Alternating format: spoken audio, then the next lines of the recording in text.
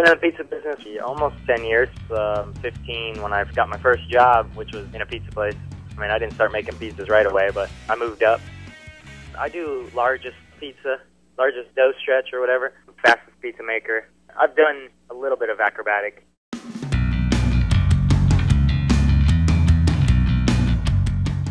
I actually had a job with Ryan LaRose. This was like a couple months after he had just made it onto the team for doing the acrobatic stuff. We were working together for a while. You know, I decided that when it came around the following year, I was going to try out.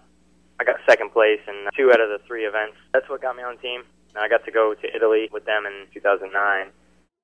Ryan showed me some of the basics, Chris Green and those guys, when we went on the trip, and Juan and everybody. Pretty much just tried to pick up and learn little techniques from them and take pointers where I could.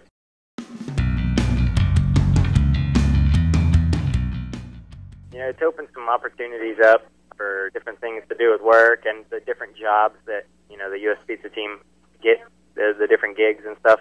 I've had lots of opportunities, you know, going places and doing things, but it's been good. It's definitely helped out. I got an Orlando Sentinel write-up, so it was really cool.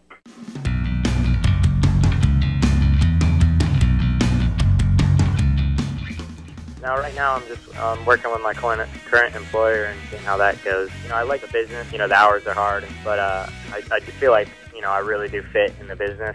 You know, I went to school for business management and entrepreneurship and stuff. My goal would be to get my own thing going on somewhere down the road, whether it's food or some kind of hospitality thing.